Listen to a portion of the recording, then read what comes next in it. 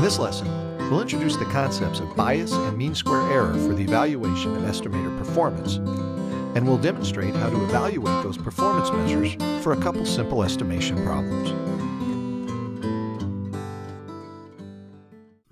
Well, as we've discussed in previous lessons, in our general estimation problem for deterministic but unknown parameters, we envision a parameter alpha that influences a statistical model for an observation x, which we then process with an estimator, g of x, to produce an estimate alpha hat. A natural question to ask then, once we've picked an estimator, is how good is that estimator? Well, to evaluate the performance of the estimator, we'll focus our attention on the estimation error as defined by the difference between the value for our estimate and the value for our parameter, which, by using the functional form for the estimator, we see that this is a function of the random observation or measurement x. One statistical measure of this error, then, is its expected value, which, because the parameter is deterministic, involves only the expected value of the estimate, which will ultimately involve an expected value for a function of the random observation x. Once we take this expectation, then, we will in general have a function of the parameter alpha which will depend on the specific form for the estimator alpha hat. And we'll refer to this expected value of the error as the bias for the estimator. When the bias is equal to 0, we'll say that the estimator is unbiased. Otherwise, we'll say that it is biased. As an example, let's consider a situation where the elements of the observation vector are independent, identically distributed random variables, each with a mean mu and a standard deviation sigma. Furthermore, let's assume that the standard deviation is known, but the mean is an unknown parameter that we need to estimate. Now, one possible estimator is the sample mean, which for this problem turns out to be the maximum likelihood estimator. And the expected value for this estimator is the sum of the expected values for each element of the observation vector, which turns out to be the sum of the means, so that the expected value for the estimator is equal to the unknown parameter mu. And in this case, we say that the estimator is unbiased. As another example, let's suppose that the elements of the observation vector are independent, identically distributed Gaussian random variables, each with 0 mean and a standard deviation of sigma, where the standard deviation sigma now is the unknown parameter. A possible estimator for the standard deviation is the sample mean for the absolute values of the observation elements. And in this situation, though, this is not the maximum likelihood estimator for this particular parameter.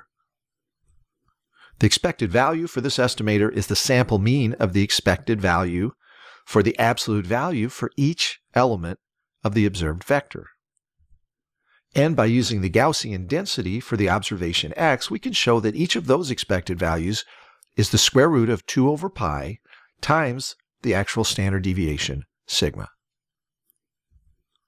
And this implies that the expected value for the estimate is the square root of 2 over pi times sigma.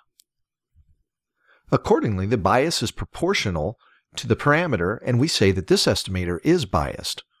The bias now is sigma times the quantity square root of 2 over pi minus 1. Now, because this bias is a function of this unknown parameter, we cannot perform a simple manipulation of this estimator to make it unbiased. Now, in situations where the bias is not a function of the unknown parameter, we will, in general, be able to adjust the estimator to make it unbiased if that's something that we want. Now, all other things being equal, we'll typically prefer an estimator that is unbiased. However, all other things are typically not equal, and one of those things is any measure of the variability of the estimation error. To address this for scalar parameters, we'll address the variability of the error by examining the mean square error between the estimate and the parameter.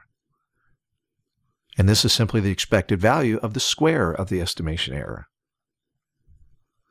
For vector parameters, for which the units for all of the parameters are the same, we might be interested in the total mean square error for the parameter estimates, which is the sum of the individual mean square errors for each parameter. Now, for situations in which the parameters have different units, though, we'll be more interested in the mean square error for each individual parameter.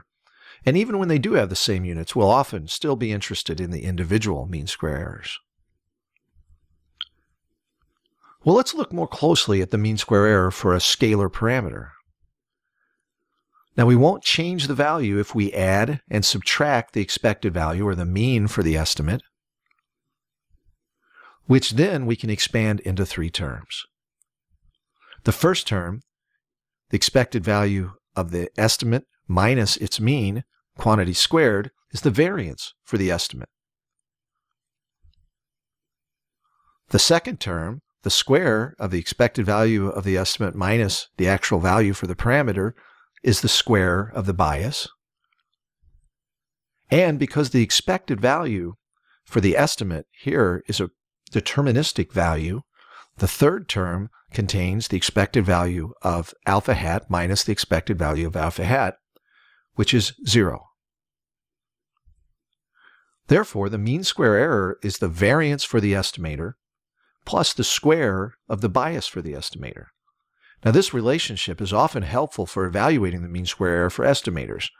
And here we've used a notation for the variance for the estimator that explicitly shows that, in general, this variance might depend on the value for the unknown parameter. Well, let's return to the problem where we know the standard deviation, but the mean for the observation elements is unknown, and the estimator is the sample mean. Because the elements of the summation are independent, each of the xn's are independent, the variance for this estimator is the sum of the individual variances, scaled by the leading scale factor of 1 over n squared. Each of the variances are equal to sigma squared, so that the variance for the estimate is equal to sigma squared divided by n, which is the number of elements in the vector. And because the bias for this estimator is 0, the mean square error is equal to this variance. This implies that the mean square error is inversely proportional to the number of elements in our observation vector. Now let's look at our other previous example where the data have 0 mean and known and unknown standard deviation sigma, and the estimator for sigma is the sample mean for the absolute values of each element in the data vector. Now, because the data are independent, the variance for this estimate is the sum of the variances for the absolute values times the square again of the leading factor, 1 over n. Again, using the Gaussian density, we can show that the variance for the absolute value of a 0 mean Gaussian random variable is pi minus 2 over pi times the variance for the random variable, which is sigma squared. In that case, the variance for the estimate is pi minus 2 over n times pi times sigma squared. The mean square error is this variance plus the square of the bias, which, when we use our previous value for the bias, provides an expression that depends on the number of elements in the observation vector and the actual value for the parameter sigma. Now, for vector parameters, especially when the parameters do not have the same units, we'll often be interested in the covariance for the estimator, which can be computed in one of two ways, and the second way is often the most convenient. Then, if we want the expected value for the outer product of the estimation error vector, we can relate that to the covariance and the bias for the estimator. From that, we could obtain the individual mean square errors for each parameter as the diagonal elements of this matrix. And we can compute the total mean square error, if desired, as the trace of this matrix. Well, in summary, bias and mean square error are two of the most widely used measures of estimator performance for the estimation of deterministic parameters, largely because the first and second order statistics for the estimator are often tractable for analysis.